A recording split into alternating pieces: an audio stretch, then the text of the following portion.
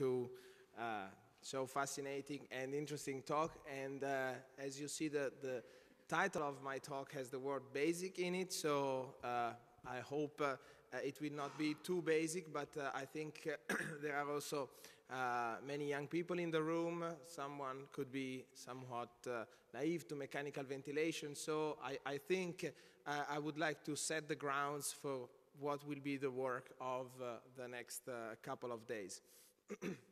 My conflicts of interest that really have nothing to do with the talk I will be giving today. So the scenario I will present you is, and I want to be clear on that, is the situation where there is an absence of respiratory effort for the patient, either because we gave him neuromuscular blocking agent, for any reason, but most of the things I will show you today have to do with the situation where the patient is not breathing at all, and so we are fully controlling the ventilation.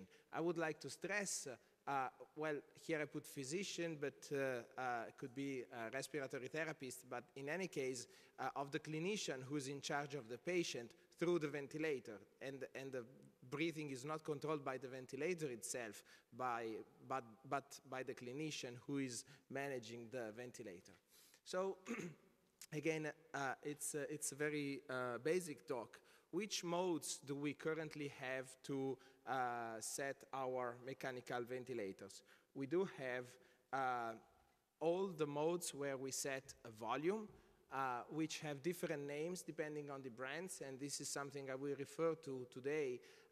There's no such a thing in ventilation like a generic name like we have for drugs, so depending on the type of machine you use, very similar ventilation could have very different names. So, but basically we have types of ventilation where we target a volume, a tidal volume.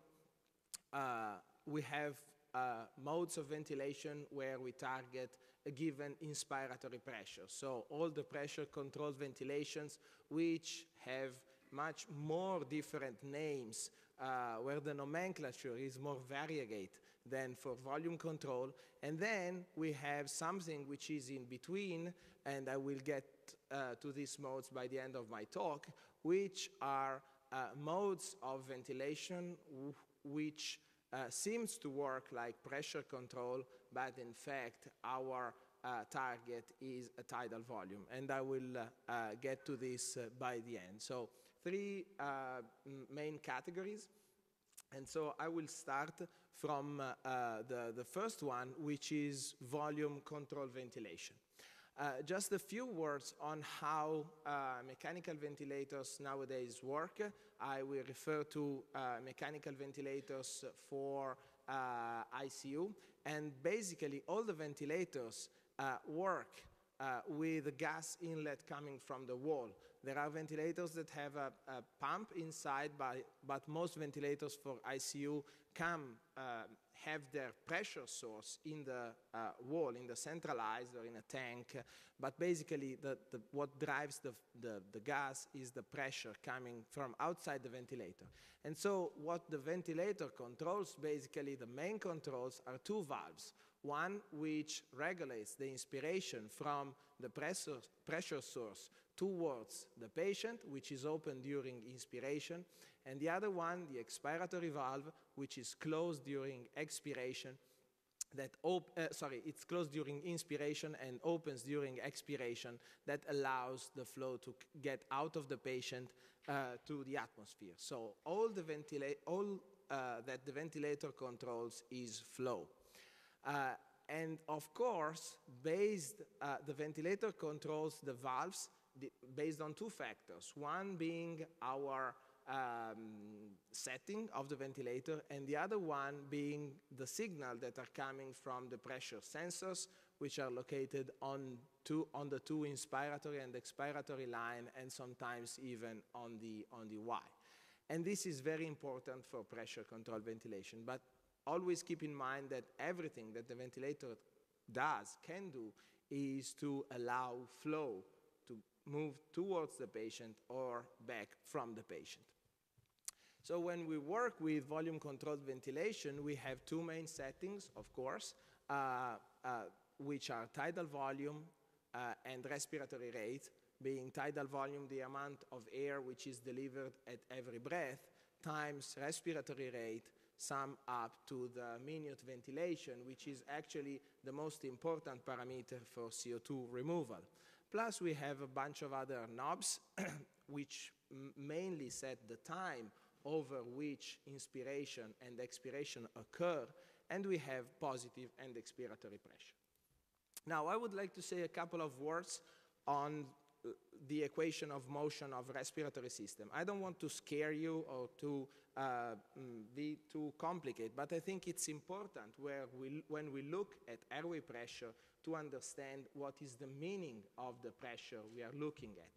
So what the ventilator monitors, the only thing that the ventilator can monitor is the pressure at the airway opening, whether it monitors it inside, whether it monitors it at the Y. Sometimes it monitors at the tip of the endotracheal tube, but we are still looking at the pressure outside the patient, okay? Not inside the patient. We are looking at the pressure at the airway opening.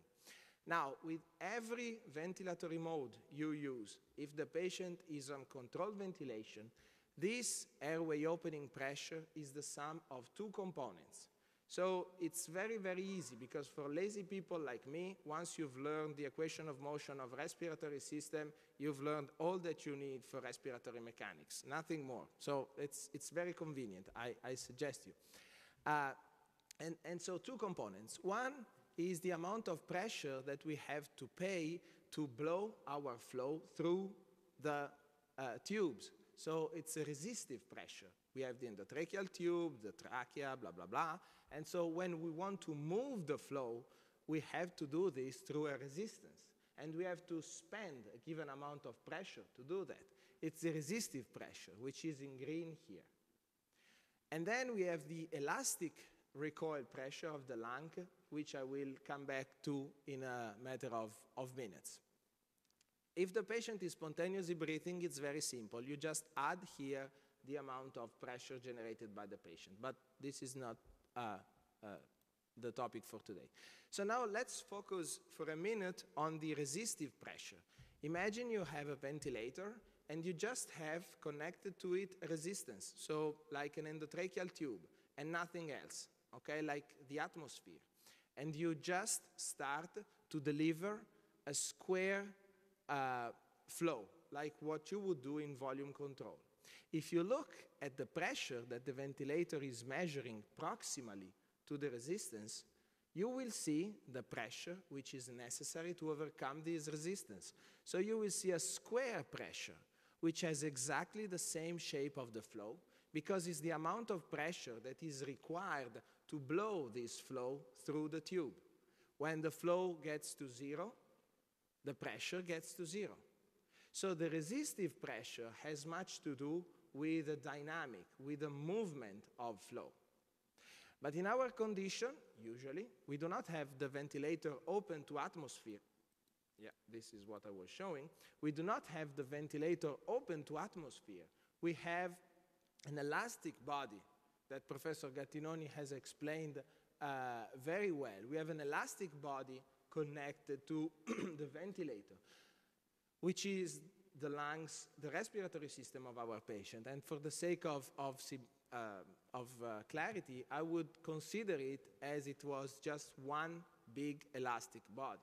In fact, if all the alveoli have the same time constant, blah, blah, blah, we can consider this assumption true.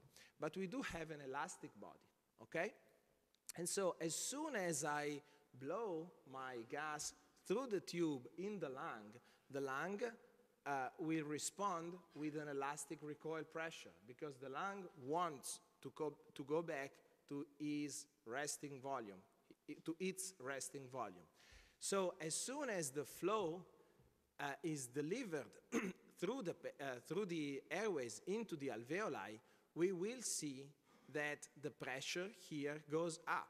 The pressure has two components. One, in red, is the resistive pressure, which is constant, because the amount of flow I'm blowing through the tube is constant, but the elastic recoil pressure will go up and up and up because the volume is increasing. So you see the elastic recoil pressure, the red pressure here, has exactly the same shape of the volume, because the elastic recoil pressure, which is the pressure inside the alveolus, is due to the volume.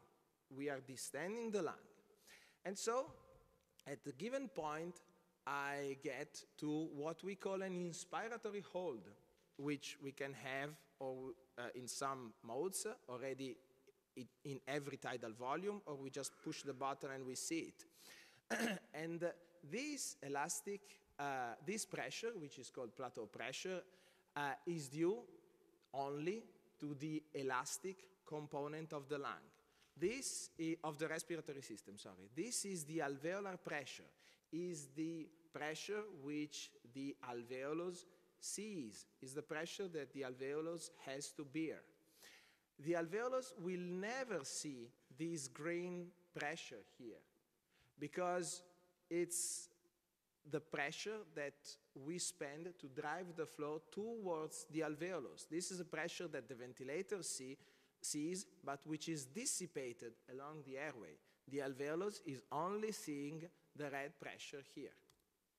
And so, getting to the point in volume control, it's important to remember that we do have a peak pressure, which includes both the resistive component to flow and the elastic recoil. You see here, it's this green part is sitting on top of the red one, and then as soon as the flow stops, we will only have the elastic component, which is the pressure that the alveolus is seeing during controlled ventilation.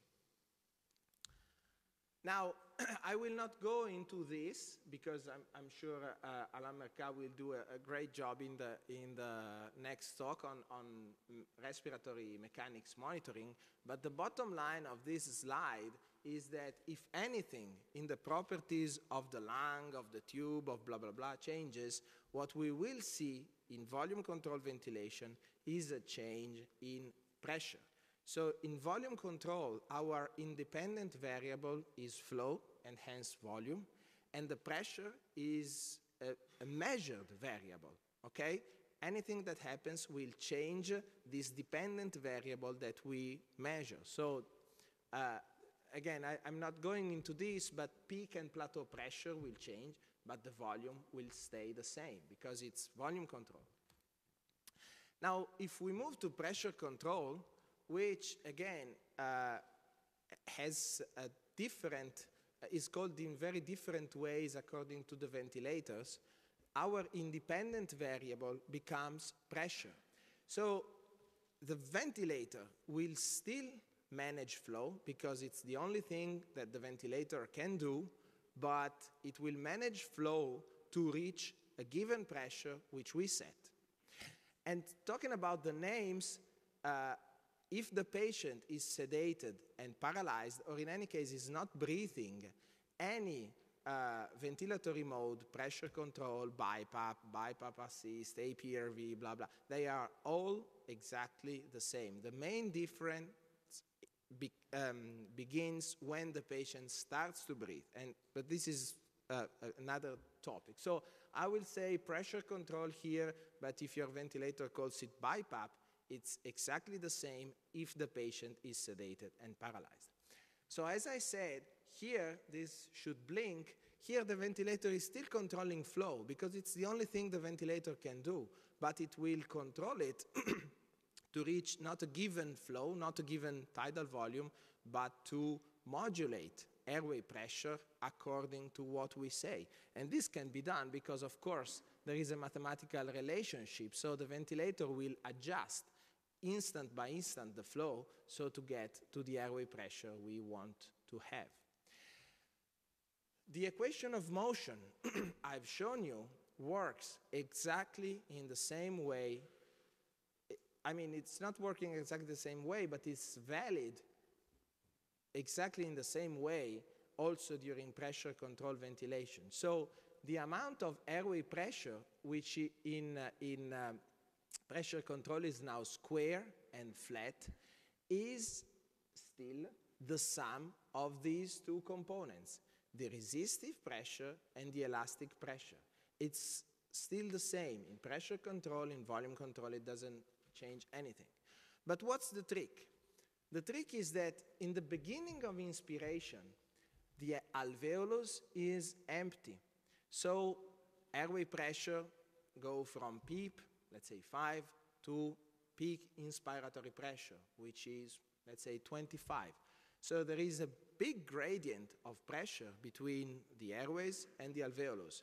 And so we have a huge peak flow that comes from the ventilator to the alveolus. One instant after, and there should be a line here, what happens? It happens that this flow, okay, distends the alveolus. And so the alveolus starts to have an elastic recoil pressure. Once again, wants to go back to its resting volume. So the pressure we can spend to generate flow is smaller. We have less pressure available because now the pressure in the alveolus is higher, the pressure in the airways is the same, and so the flow starts to decrease. So all ventilatory modes that have a flat pressure have the same flow pattern, a decelerating flow pattern. Why is the flow going down? It's going down because we have more and more pressure in the alveolus, which is here in red, and less pressure is available to generate flow. And at the end, maybe, and this is an important maybe, I think, the pressure in the airways and the alveolus are the same. So there is no more flow. And in this situation, the pressure we read in the airway is the same pressure which we have in the alveolus. So keep in mind that as far as the flow is zero, the pressure you read in the ventilator is the same that you have in the alveolus. If the flow is not zero, the pressure cannot be the same. The pressure you're reading in the ventilator can be higher, can be lower, but it cannot be the same that you have inside the lung. Otherwise, there would be no flow. So if the mechanical properties of the lung change during pressure control, the pressure by definition will not change because it's pressure control. What will change sometimes is the tidal volume. I think, once again, Alain will show you about monitoring in a matter of minutes, but I think it's important also to understand how pressure control ventilation works. So is this a plateau? This is on a dragger, it's called BiPAP, but it could be pressure control. Do you think this is a plateau pressure? How many of you think this is plateau pressure? Raise your hands. Nobody? Okay, very good. Why is that? It's because we still have a flow here. So this means that there is still a pressure gradient between the airways and the alveolus. Also in pressure control ventilation, to measure the plateau pressure, the real alveolar pressure, we need to have the inspiratory pause. We need to have the flow zero. Otherwise, there's no way we measure the pressure inside the alveolus. I think this is a frequent misunderstanding with pressure modes, pressure cycled ventilation, because not because the pressure is flat, it means it is a plateau pressure. So pressure control ventilation is tricky. There are many factors that affect our tidal volume. One is the mechanical properties of the lung, because we set the pressure. So if I set 20 centimeters of water pressure, the tidal volume I get will be very different depending on resistance and compliance of the patient. But the other one is also the inspiratory time. Why is that? Look at this situation, same lungs, same everything. This is a pressure control with an inspiratory time of 0.8 seconds, okay? And tidal volume is 439. You see that we still have some flow at the end of inspiration. What does this mean?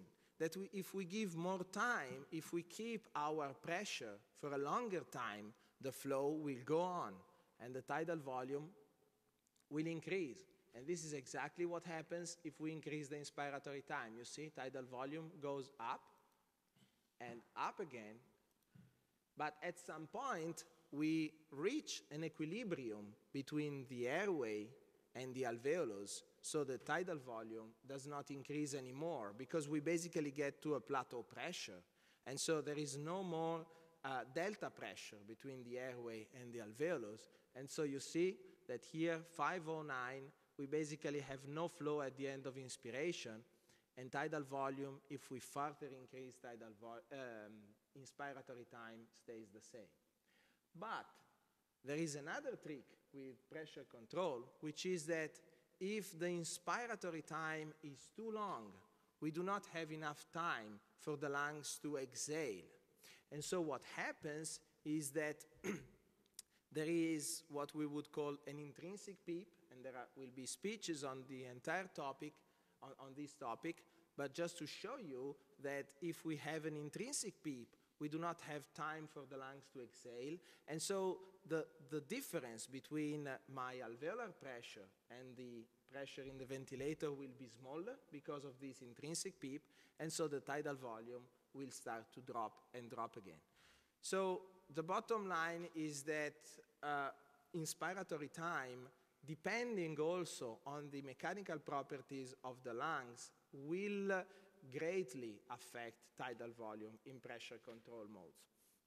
Just a word, because I think this is also somewhat a frequent source of confusion in trials. Having just completed the lung safe study, this was a trick part. What is APRV? Maybe you use it already. APRV stands for airway pressure release ventilation. So this is the idea of the APRV. You have a very long inspiratory time and a very short expiratory time. This is the way APRV was designed. But the fact that the ventilator says APRV does not mean that we are talking about the same thing, because I can set the ventilator knobs in this way so that APRV becomes exactly like pressure control. So I think this is also a frequent source of confusion, that APRV, it's just a name, but the concept of APRV is very different. It's a highly inverse ratio ventilation. So much so that I can do the same with another name, with BiPAP. And if the patient is passively ventilated, is not breathing, this or this will be exactly the same, the first and the third one, despite the fact that they have different names. So when we talk about APRV, we have to make sure that we are reasoning on a ventilation with a very inverse IE ratio. And again, this has to do with the fact that sometimes names, instead of making things easier, complicate things a little bit. In the last, I think, 3 minutes of my talk, maybe 4, I would like to allude a little bit on this issue of pressure control versus volume control. First thing is, I'm not sure it's such an important question. I think both have advantages and disadvantages. It's important that we know the features of the ventilation we want to use, their advantages, their disadvantages. But there are studies that show, and I would be surprised if it was the other way around, that in terms of clinical outcome, they are basically the same. But so first, very important concept is peak inspiratory pressure will be very different between pressure control and volume control, but peak inspiratory pressure is not seen by alveoli. Alveoli do see plateau pressure. And plateau pressure, if the tidal volume is the same and mechanical properties of the lung are the same, compliance is the same, will be exactly the same value in pressure control and in volume control. So this is, I think, very, very important. There's no reason why plateau pressure, why alveolar pressure at the end of inspiration should be different between volume control and pressure control, as far as tidal volume is the same, of course. There are differences, of course. The main difference stands in the shape of the flow, which is square in most of the volume control modes, but it's decelerated in the pressure controlled modes. Now, there are authors that say that this could be a source of ventilator-induced lung injury because we are stretching rapidly the lung, and maybe Professor Gattinoni will want to comment on the role of peak inspiratory flow as a source of VILI. On the other hand, it has also been shown that all the alveoli with pressure controlled ventilation with this decelerated flow have more time to get to the equilibrium with the airways to receive tidal volume. And in this quite old paper done by some eminent workers at my institution, it was shown that indeed pressure control might allow a better CO2 clearance than volume control because of a more homogeneous spread of ventilation. The third thing, though, is this one. I am a bit, I would not say scared, but not so confident with pressure modes, with simple pressure modes, because the tidal volume is not guaranteed. So it could happen that the patient has, say, let's just take out from the scenario from ARDS. Think about a COPD patient. The bronchospasm comes and goes, intrinsic PEEP will change, resistance will change, and in pressure control you have huge changes in tidal volume. So I think this is something we have to be careful, very careful about when we use pressure control modes. One ventilation, and this is the end of my talk, that brings together the advantages of a constant tidal volume and a decelerated flow is the so-called pressure regulated, volume controlled, volume guaranteed. Once again, many names for the same thing.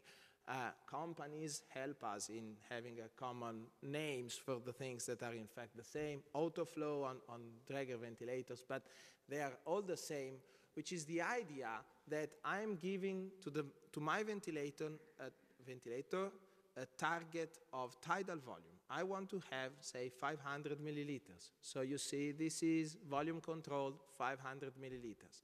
But then the ventilator will work in pressure control. And within given limits, it is allowed to change the inspiratory pressure.